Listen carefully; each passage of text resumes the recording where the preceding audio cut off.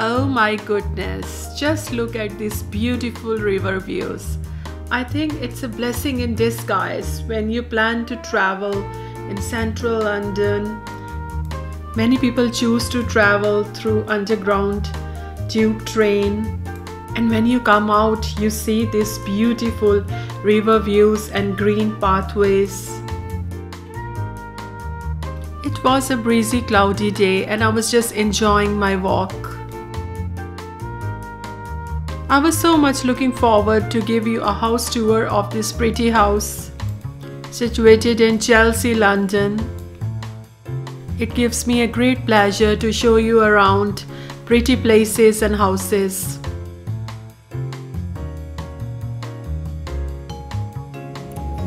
Hello everyone, hope everyone's feeling well.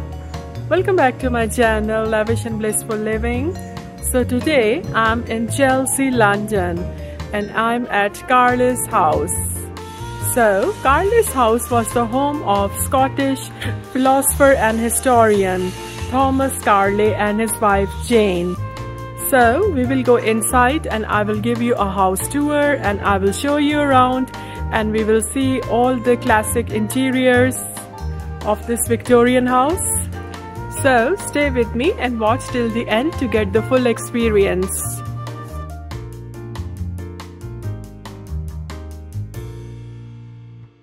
Hidden in the quiet back streets of Chelsea, London is the home of Thomas and Jane Carlyle.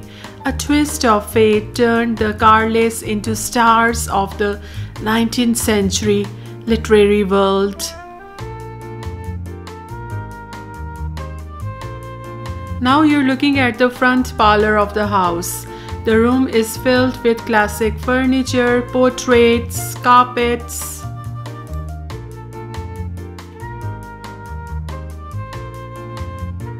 Suddenly their townhouse was the place to be. When you pull the bell to enter, you will follow in the footsteps of Dickens, Ruskin, Tennyson and many more.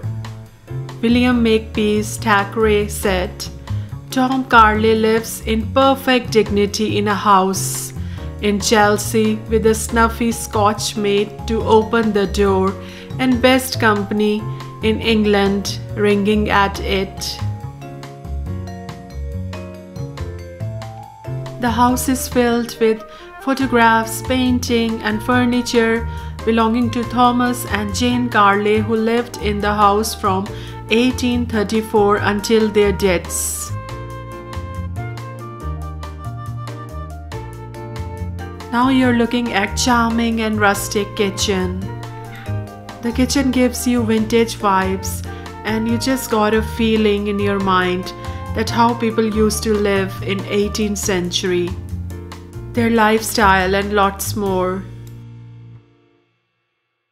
They used to boil water here for bathing and the kitchen is in the basement of the house. I was absolutely fascinated by these decorative plates. The look of the kitchen is quite simple yet functional.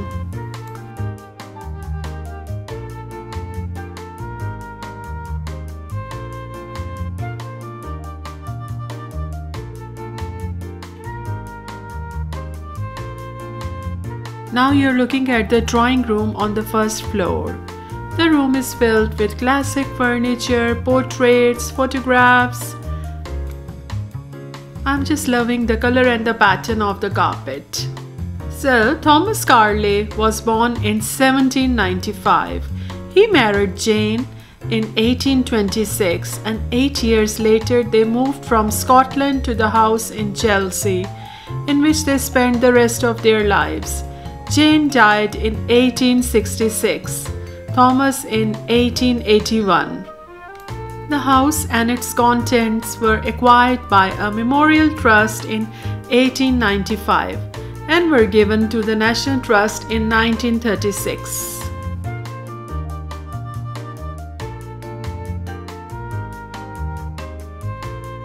Now you're looking at the bedroom of the house.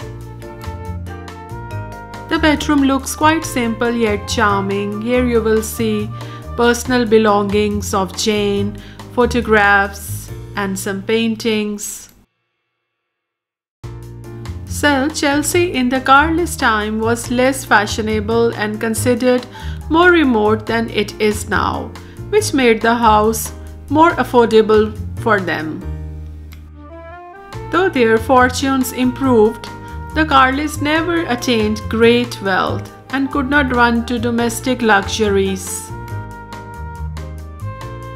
Almost everything in the house is genuinely original rather than a reproduction or something bought at an antiques auction. So now I'm moving towards the attic study room.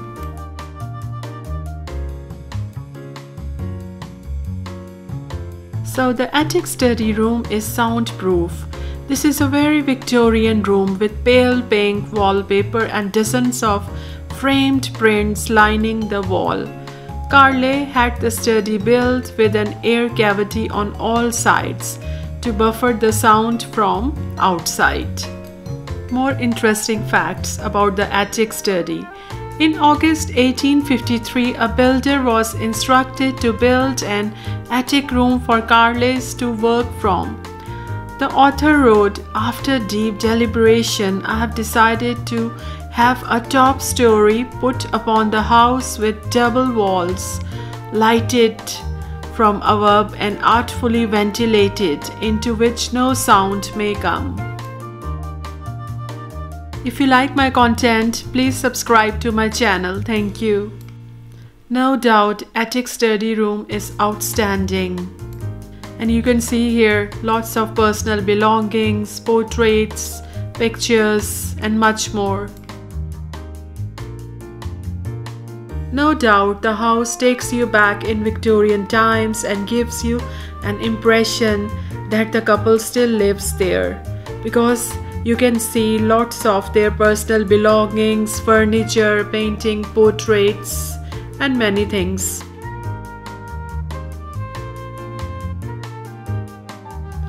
Now I'm outside in the garden, enjoying the fresh air and a walk in the garden. I was just wandering around and relaxing.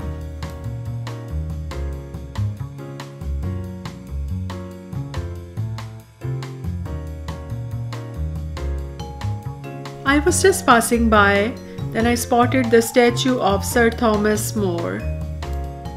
He was an English lawyer, judge, social philosopher, author, statesman. He also served Henry VIII as Lord High Chancellor of England. Please do like, subscribe and share, and thanks for watching my vlog. Bye.